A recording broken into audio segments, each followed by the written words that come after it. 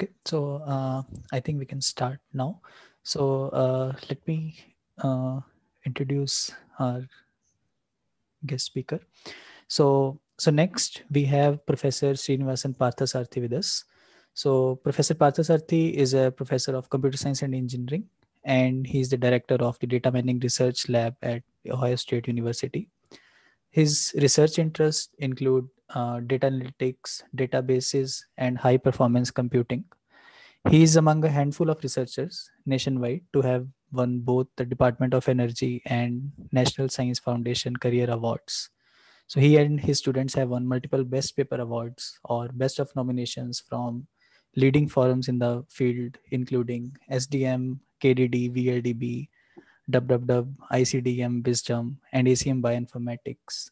So we are excited to have you with us, Professor Parthasarathy. Today, he will talk about scaling graph representation learning algorithms in an implementation agnostic fashion. So over to you, Professor. You can start.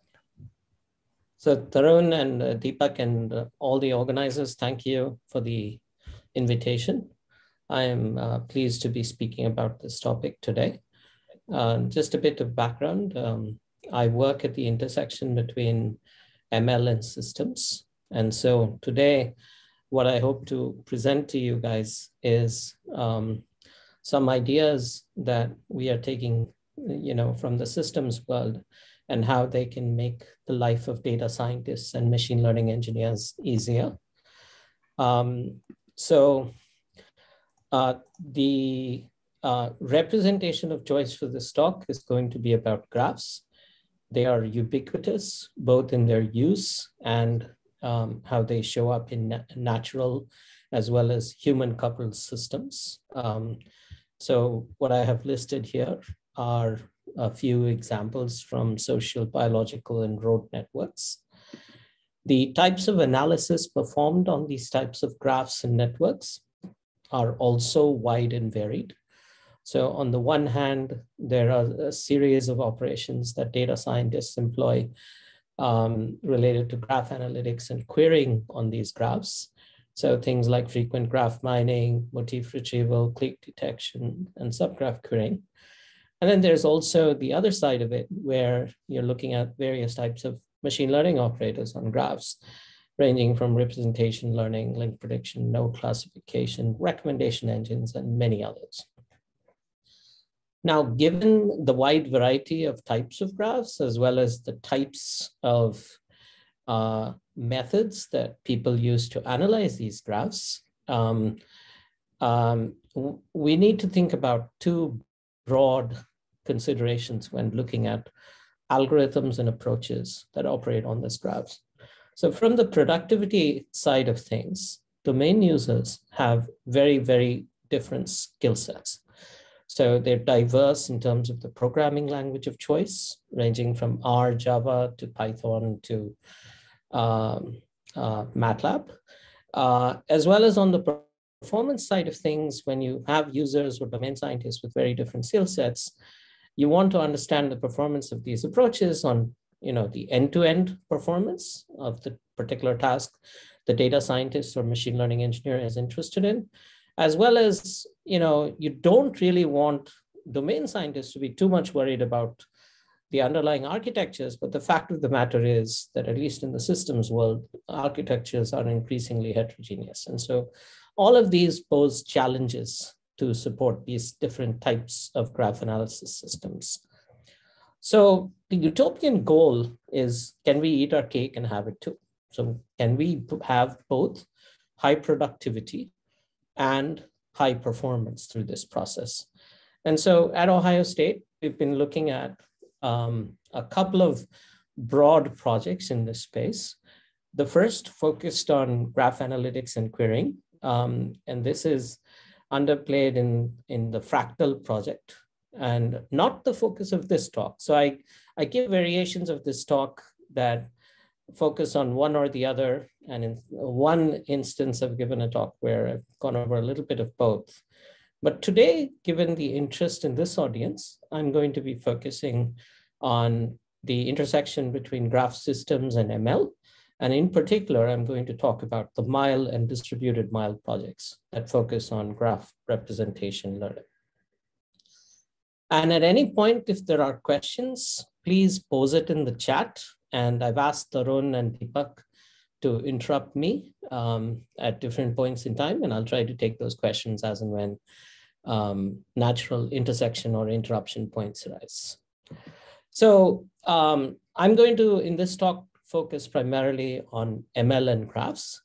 And again, as I've already said, they arise in a wide range of applications and show up for things like node classification, where you want to classify the function of a protein, or in link prediction. Let's say you're in a website and you're trying to predict what's the next link someone's going to look at, or what's the next ad they're going to click on. You might be interested in the use of network representation learning or graph representation learning for these kinds of things, because they typically have been found to result in state-of-the-art or comparable or even exceeding state-of-the-art baselines. Now, what is graph representation learning? And so in a very, very brief sense, it is a mechanism or methodology to learn vector representations of graphs. Essentially, the idea is that you take a network or graph of interest and you convert it so that every node and possibly edges are represented by a vector representation of some sort or the other. The space in which this can be represented can vary, can operate on both measures and metrics. But ultimately, the goal is once you have it in this sort of vector representation, you can use it directly for various downstream machine learning tasks, such as classification, clustering, link prediction, and recommendations. Essentially, these representations can act as features in downstream ML tasks. Now, there are some desirable properties of these strategies. You want to make sure that the similarity between nodes in graph space is closely matched in whatever vector space that you realize through this representation learning mechanism. Essentially, the closeness between nodes in the embedding space kind of match how close they are in terms of, and how densely connected they are within the graph space. So we want this as an underlying objective for different methods. Now, there have been a plethora of methods that have been proposed in the literature, various types and mechanisms, and I'm not really going to go into all the details. This is taken from a survey that was presented a couple of years ago. Talks about both unsupervised, supervised, and various different types of mechanisms for representation learning. So the rest of this talk, I'm going to primarily focus on unsupervised graph learning, but we'll note that we are looking at ways in which to extend the ideas I'm going to present for other types of networks and for other types of assumptions, semi-supervised as well as supervised. So why am I focused on this problem? Why is this problem important? So the current state is that for most graph representation learning algorithms, they simply don't scale. That's the bottom line. They are very, very expensive to learn the embeddings. And moreover, the time to learn these embeddings is also exacerbated by the need to tune parameters. Some of these representation learning algorithms have humongous parameter spaces. And so tuning the parameters becomes expensive as well. So that further exacerbates the challenge. So for example, some of the results I will show you on a graph with 1 million nodes and 3 million edges. Existing algorithms can take hours to days, whereas what we have presented, what I'm going to describe to you, can get this down on the order of minutes to a few hours. And it can also scale to data sets that, at least at the time when we presented the original results, people had not really looked at. There has been some work since, including our own, that has looked at how we can address the scaling issue even further.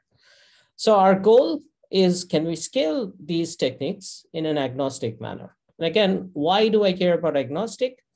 Because I want to make sure the user can use whatever programming environment they're used to prototype whatever new or advanced graph representation learning algorithm they come up with, and yet be able to give them the scalability through using our system. So again, going back to cutting our cake and having it too. And at this point, I also would like to ask some questions about how the scaling impacts the end quality, and the end quality is measured by end-to-end performance on whatever machine learning algorithm they are working with. So that's what we'd like to achieve here. The mechanism that I'm going to describe first is MILE, which is multi-level embedding. And then we're going to spend some time talking a little bit about a parallel version of MILE that further enhances this. And it is a framework that focuses on existing unsupervised graph representation learning techniques. And it doesn't matter if the graph representation learning algorithm is written in R, Python, Java, whatever. There's a certain interface with our framework, and we just need, and I'll talk about that in a few slides. And so you can create your representation learning algorithm in pretty much any environment that you're comfortable with. What we can show is that it not only scales the approach, but it does so without losing too much in quality. And in some cases, and there's a reason for this, I'll try to present the intuition as we move along, where the quality of embeddings actually improves in the process. And part of the reason is that our scaling mechanism allows us to look at higher order interactions that you may not be, the method may not be explicitly paying attention to on the original graph. And so I'll talk about that in a few slides.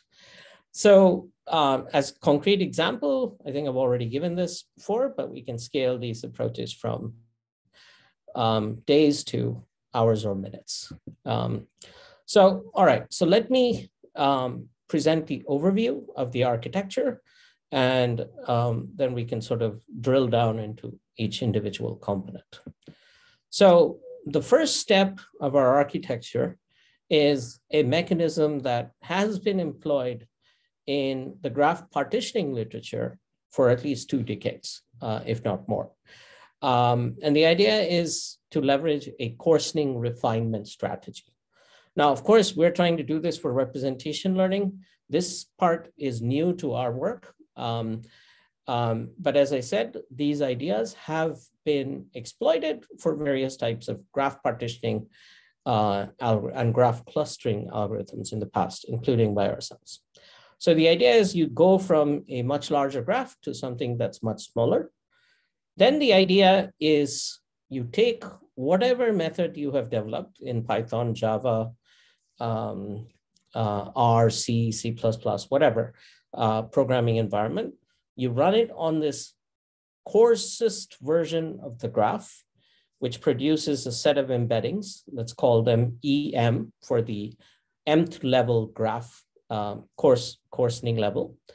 And then what the next step is, you refine this back so that you get embeddings on the original graph. And so this is the overall structure of the method I'm going to describe. Importantly, in terms of the user and why this framework permits user to do whatever they want using whatever programming environment they wish to, is because the only place where the user's methods are going to be applied on is going to be on this coarsest level, where the base embedding strategy is going to be looked at. And everything else, the benefits of scaling and things like that happen through the coarsening and refinement phase. So now let me go into more details. So as I said, there are 3 phases: graph coarsening, embedding, and refinement. We're going to start with graph coarsening. So what are we looking at in this case? What we want to do is to reduce the number of nodes and edges in the graph repeatedly through some structured process. And while retaining or keeping in mind our end objective of making sure that whatever embedding we're coming up with, if something is close in the graph space, it is also close in the embedded space. So we need to consider that underlying element in how we do the coarsening. These graphs form a very natural hierarchy where G0 can be considered at the top of the graph, while GM is the most coarsest version at the bottom of the hierarchy. So just like the diagram I showed you in the previous slide. So what criteria should we use? As I said, we want to keep our underlying assumption or criterion or objective in mind. So we really want to be able to merge structurally similar nodes as their embeddings are likely to be similar. So structurally similar nodes are close and they're going to be close in embedding space. So we'd like to use that mechanism to create the coarsening architecture.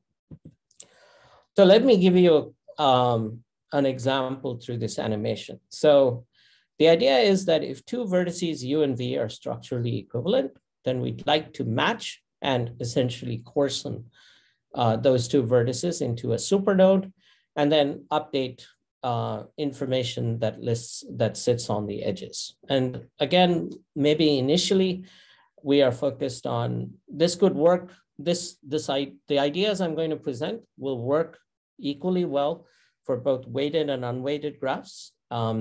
But let's assume we start with a graph that's unweighted or a graph equivalently that could be thought of where all edges have a weight of 1. So we merge D and E because they are structurally similar and both have an incident edge on A. And the only change we've made here is that the weight of the edge now represents 2 because we've merged those two edges. And I've also denoted the coarsen node representation as node representation DE. So structural equivalent matching is basically trying to take nodes that are similar in structure, that have structural similarity, that are close by, and so that they can be grouped together. So that's one element that we can leverage. Another element that people in the literature have proposed is to use something called heavy edge matching, where the idea is to pick an unmatched node, U, and select the heaviest edge incident on it, say UV. So for example, in this example, in the first side, left-hand side, all the edges are equally weighted.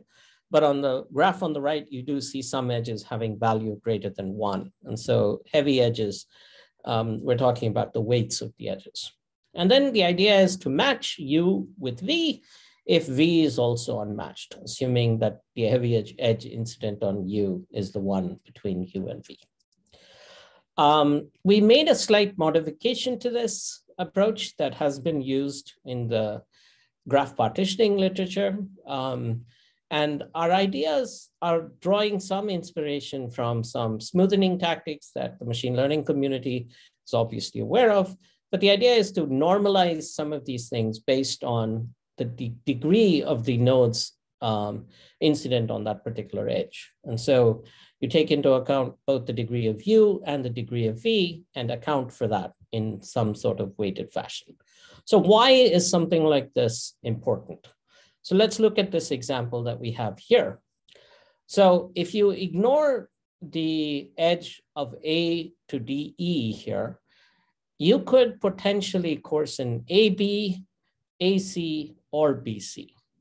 Now, if you apply the normalization that I described, you would have the following weights, and you would select the weight that was the largest, which is going to be BC under the normalized.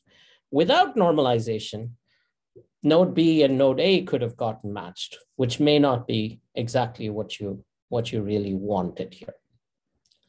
So under this approach of using structural equivalence matching with normalized heavy edge matching, we move from the graph on the left to the graph on the right. Now, there's a couple of things that are going to be important notationally for us to consider. So the original graph, the one on the left, is listed using its adjacency matrix, A0. M01 is the matching matrix that keeps track of going from the graph on the left to the graph on the right. And so what you see here is the columns represent the graph on the right, the rows represent the graph on the left, and you basically have a 1 in an entry if a particular node has been merged, and 0 in the entry if the node has not, 0. So a 1 in this entry, so in this graph here, says that A corresponds to A in the original graph. BC has 2 1s here corresponding to nodes B and C in the original graph, and D and E have 2 1s here corresponding to nodes D and E in the original graph. Now, what's easy to show is that with some basic linear algebra described in this equation over here, I can get the adjacency matrix of the representation of this graph over here using a transpose operation and 2 matrix multiplications. And you're going to get the same result as it corresponds to this. So the only thing that you have to keep in mind here is that there is this concept of a matching matrix, which tells you how things are being coarsened. And so when you have to undo this coarsening during the refinement phase, we're going to be using these matrices as we move along. And importantly, all of these are you can do with simple linear algebraic operations. So now we have finished the coarsening. And now you have the coarsest graph. The number of levels you go to is a user-specified parameter. And this is something that can be iterated on. But once you've reached this sort of base embedding, now is where the user can use whatever code base they have in whatever programming environment they built it in and apply it on this coarsened graph. So on the coarsened graph, you can generate node embeddings using existing techniques, whatever those techniques are, sequential, parallel, implemented in any programming language. There's no restriction on the type of embedding technique that can be used for generating these embeddings or the type of programming environment. So users have the opportunity to be highly productive. They can prototype this in whatever system they are most comfortable doing. So now, why is this beneficial? So first of all, as you coarsen the graph down, it goes from sitting outside, out of core, to fitting in memory, to fitting in L2 cache, to fitting in L1 cache. So this coarsest thing can be fit in as close to the processor as possible. So you have very high locality. And due to its small size, whatever embedding strategy that you are proposing can execute much faster because everything is sitting in cache, possibly in L1 cache. The other advantage you have at this point is that if you had applied the embedding strategy on the original graph, you are unable to take advantage of some of the higher order interactions that these methods can provide. Through this coarsening process, some of those higher order mechanisms, higher order interactions can be bridged because through the coarsening process, you're bringing the graph down where you can reach other nodes more easily if, for example, your representation learning relies on random walks or similar types of matrix operations. So the embedding strategy is applied, whatever programming environment the users have created that in. And then now is the next step. And this is perhaps the most,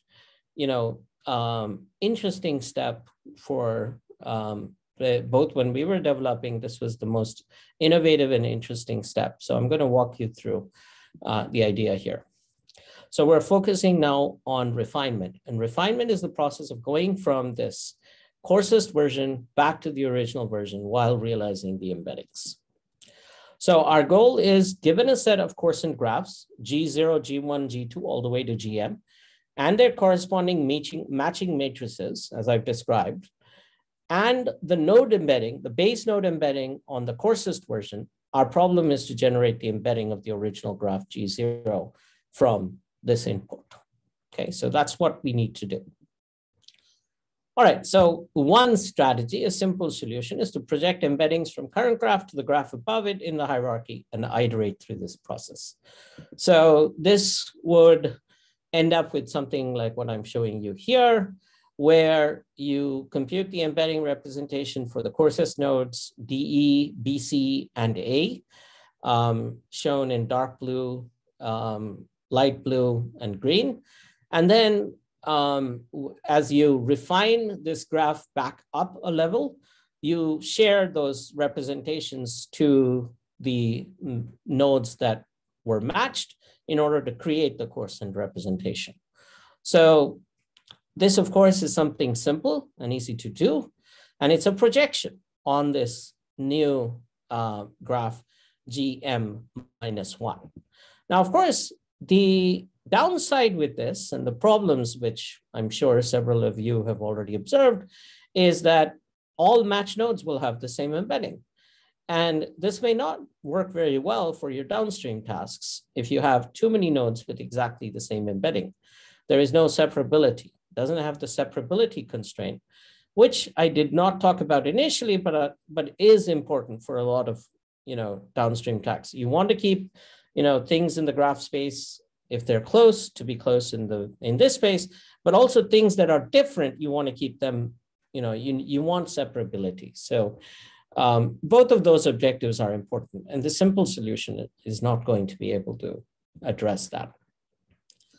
Now, we have another option, and this is what we ended up using, which is to perform this embedding refinement using a graph convolution network model. And so just to give you a very high level picture of what we are doing here, we have the embeddings at the coarsest level, level M, and that is denoted as eta M. And from that level M, we can do an initial projection on the graph represented by level M-1. So basically, you can multiply the matching matrix, the corresponding matching matrix with the embeddings, which will share it with all the coarsened levels as the simple solution were to suggest. So as the solution here suggested, we could do something like that to get the projection layer that I'm showing you here in purple. And then what we do is we take a series of graph convolution layers, without loss of generality, L layers, where each layer, so say layer K, can be represented using this ReLU function with a set of matrix operators. So what we're looking at here with respect to DM-1, AM-1, and DM-1 over here is simply the normalized Laplacian, which also is quite nicely connected to what we described when we talked about normalized heavy edge matching. In fact, there is a striking similarity there, and that actually helps us internally. And then again, the powers here are for the degree matrices, DM-1. And whatever the output from the previous layer was, plus a D by D matrix, which corresponds to the parameters for that particular layer. So that's the convolution layers that we're going to use. And the output of this is going to be the predicted embeddings for graph GM-1. So we have an approach to go from the embeddings on graph GM to the embeddings on graph GM-1 through this graph convolution network model. We're not quite done yet. We need to think about the loss function. So the one option for the loss function, the natural option, is to see how far away the output, the predicted output, is from the ground truth output. And so if you have ground truth embeddings for GM-1, we can design a loss function that takes into account the ground truth and how far away the predicted is from the ground truth. Now, there are two problems with this approach, with this loss function approach. The first is that we need ground truth embeddings on two versions of the graph, the coarsest version and the last but one coarsest version. And this is expensive. And our goal, let's not forget, is to scale these things as efficiently as possible. The other sort of more nuanced issue is that the embedding spaces that you're looking at in both of these, if you're treating them independent of each other, they are orthogonal transformations of one another. You may not be operating in exactly the same space. Now, there have been some fixes proposed in the literature, and we can certainly take advantage of those, but that could be expensive as well. So our approach is to change the loss function and essentially learn these parameters, the theta k parameters that we're using in this graph convolution network, through the loss function defined here. So what we're changing is, rather than focusing on how far we are from predicted to actual in the last but one coarsest layer, let's focus on the last layer itself. And let's use this GCN architecture to learn these theta k parameters. And then we can iterate through each of the steps in turn. So it has the advantage that you're operating in the same space. It also has the advantage that you do not have to compute base embeddings for two representations of the graphs, two coarse representations of the graphs. So you're saving on the expense cost, and it simplifies things for you. And then once you've learned these parameters for this GCN, then you can use those learned parameters as we move up, iterate through. And I'm going to talk about what I mean by iterate through.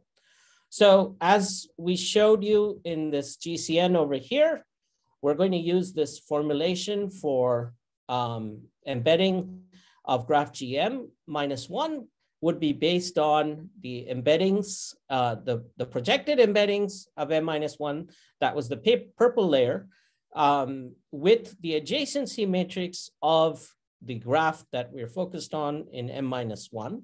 And that is what we are going to use to predict the embeddings for, that is what we are going to use to generate the final embeddings for layer M-1. And then we're going to do the same thing again, iteratively, replacing M and M-1 with M-1 and M-2 all the way until we get to G0. Keep applying this iteratively until you get to the embeddings for graph G0. That's, in a nutshell, the core idea. And so we're basically going to apply this GCN model iteratively for each layer as we move up, as we refine the embeddings. And so that describes an overview of the architecture, and maybe a good point to see if there are any questions. So if there have been any questions, I'm happy to take them right now. And then I will talk about results, and then we'll get to distributed mile after that. So Tarun, are there any questions? Has anyone at this point, or I can continue? You can continue, Professor Parthasarathy. I can't see any questions right now. Okay, sounds good. All right, thank you. So this is an overview of the architecture. Now let's go into some of the results that we have. And so what I'm going to show you in the next few slides are results on some data sets. We're going to show results on downstream tasks such as node classification as well as link prediction. We're going to look at quality as well as scalability. Quality for is going to be using whatever quality metrics are common in link prediction and node classification. And we're going to look at a range of different techniques for which MILE is applied, drawn from random walk techniques, factorization approaches, as well as optimization-based approaches, such as the line algorithm. So what I'm showing you here is focused on node classification. What you see here on the y-axis for the graph on the left is quality, micro F1 scores. What you see on the right is time. And this one is in minutes. This is on a data set, a popular data set, YouTube data set. And what we see here is that, for example, for the mile representations of deep walk, node to vec, line, netmf, graph, grarep, and mile SDNE. What you see here is that the node classification performance is relatively consistent across each of these examples. But importantly, for all of them, we do see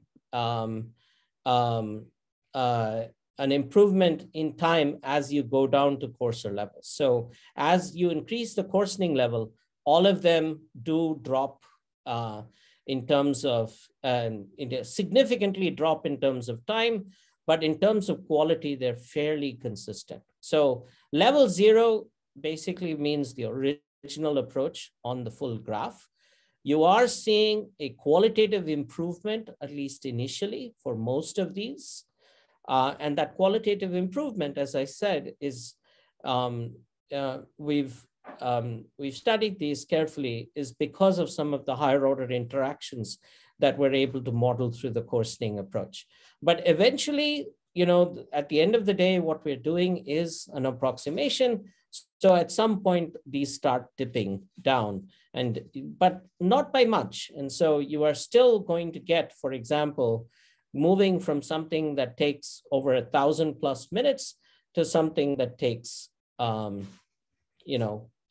few minutes. And so you are seeing a dramatic improvement in speed with not too much loss in quality. Moving to an even larger data set, the results are very similar. Quality is consistent, but you see very, very dramatic improvement in speeds, going from several days to the order of an hour or less, depending on the coarsening level you go to. So we're getting the desired speed up as expected. The results on link prediction are very similar. There is a different measure of qualitative performance, but again, the quality is relatively consistent, and you're seeing a consistent improvement in terms of the scalability. I should note here that the time graphs are all in log scale. So small changes here are actually represent quite dramatic improvements in time costs. We see a similar thing with memory consumption. As I said, when we go, the coarsening process by design reduces the size of the graph that we need to operate on, and therefore the memory consumption is reduced. And this does have implications for low-level architectural designs and things like that, but I'm going to skip some of those thoughts for now. Now, thus far, I've talked about ideas to improve the speed up of these representation learning algorithms on a single node. So one thing that we've done is we've recently extended this for a parallel architecture across a cluster of nodes or a cluster of GPUs. So what I'm going to quickly go through in the next few slides is simply talk about what kinds of parallelism tricks that we used for speeding up the coarsening and refinement phase. We left the embedding phase completely alone because our goal still is to retain the productivity angle of MILE in terms of the fact that users can deploy and evaluate their methods on whatever programming environment they are most comfortable working with. So we didn't touch the base embedding phase, but we do have parallel versions for both coarsening and refinement. And I'm going to talk about those in the next few slides. The core idea that we leveraged for coarsening, the core ideas actually, is that we leverage locality sensitive hashing for finding the matches. Now, this has been an idea that has been exploited in finding dense subgraphs, has been exploited in various types of sparsification algorithms as well. And it turns out to be naturally parallel and very effective in reducing time across parallel computational threads. And for the normalized HEM part of the coarsening, there was a little bit more of a challenge here because the original approach relies on, sequential execution. The version that we ended up using find to work very well here is an idea of unprotected matching by LaSalle and Carapaz. The problem with this method is that there could be matching conflicts. You could have multiple nodes being matched to multiple other nodes, and you need to resolve these conflicts. But it turns out that using this and then resolving whatever conflicts arise through post-processing ended up working quite well for us. Now, there was the option of both a distributed variation of this coarsening step or a shared memory approach. We evaluated both. As you can see from these timing results on a particular graph, the shared memory approach had a significant advantage over the distributed memory approach. This is not surprising in its own right, but it is relevant because it turns out that for coarsening, there's not enough work for it to make sense to take advantage of distributed memory algorithms. And so basically, it's basically a function of how much work is involved in the coarsening step. Turns out that for refinement, on the other hand, there is a benefit to using a distributed approach, and we did end up leveraging that. So again, the embedding step we left alone. We want it to be generalizable to any embedding method implemented in any programming environment and compatible with multi-CPU and GPU training. If you have a parallel graph representation learning algorithm, by all means, you can use it in this setup. The refinement stage we ended up using this infrastructure from Uber called Horovod, set it up as a distributed memory, a cluster setup across multiple GPUs.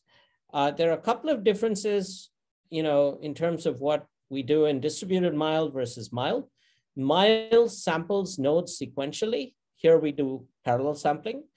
MILE trains on all nodes. And here we relied, at least in the parallel version, on mini batch training. So there was a localized element to this. But it turns out that in terms of quality, this did not impact performance too much. So again, we looked at a similar set of data sets. We showed results using micro F1 on node classification, similar results for link prediction. The hardware in the distributed environment was we had 4 machines, each with one NVIDIA Tesla GPU and 128 GB of RAM. And again, the bottom line is that between MILE and distributed MILE, very comparable in terms of quality for different methods. But distributed MILE, again, offered a pretty significant end-to-end speed up. And this in spite of the fact that the embedding strategy is inherently sequential. So Amdahl's law tells you that you're limited by your slowest component, and the slowest component for most of these was the base embedding. Now, we drill down on this even further. So again, these results are similar to what we showed earlier. We drill down on this even further, and the shared memory setup for coarsening offered up to a 10x speedup. And with refinement, we were seeing up to close to a 60x speedup compared to the sequential version of MILE. So again, bottom line, this helps improve performance, but the key thing is the user, the person who is developing the new representation learning method does not have to worry about any of these. You get all of these for free. You just need to run that method that you've developed in whatever programming environment on the base embedding on the coarsest version of the graph, and you get all of these improvements in speed essentially for free. So what are the takeaways from this talk? So we talked about the utopian goal of high performance and high productivity. We talked about an approach specifically focused on graph representation learning, unsupervised graph representation learning, called MILE. And the reason for its existence is that these embedding techniques often do not scale to large graphs. MILE is a framework. It scales existing techniques in an agnostic manner and improves the quality of generated embeddings in the process up to a point. It is also can be improved through a distributed multi-level version of the framework. And the distributed training paradigm gives you additional improvements with fairly high scaling efficiencies on the coarsening and refinement stretch. And again, overall improved scalability with comparable quality. So that in a nutshell is my talk. I have some references at the end. And I wanted to again thank Albert Liang, who's at Google Brain. He was a student who worked on this before he graduated, and Saket Gurukar, who is on the market this year. And that is all I have today. Thank you. I'm going to stop sharing so I can look at the chat and answer any questions. So I do see a question here, so I'll start with that, and then others feel free to pose additional questions. So, so the question is, how sensitive is the embedding quality to the coarsening methods? So the rules for matching nodes. So this is an excellent question. We designed the coarsening strategy to be mindful of our consideration of nodes that are close to each other in graph space remain close to each other in embedding space. And so when I say we're mindful of this, we're looking at not just their structural similarity, but also whether they have a lot of common neighbors and so on and so forth. And as it turns out, this is kind of critical to make sure that the embedding quality by and large is retained. We did run an ablation study where we looked at alternative approaches other than the approaches that I've presented. And as you can expect, the robustness of those methods were not great when you use some kind of random matching and things like that. So the approach that we described using both structural equivalent matching as well as normalized heavy edge matching was carefully constructed to take into account the intent of your question. So it's an excellent question, but we are trying to make sure that we've designed it with this sort of idea in mind, that things that are similar in graph space remain similar in embedding space, and things that are, but yet there is the ability to discriminate amongst things that are different in graph space that are different in the embedding space. So great question. Any other questions?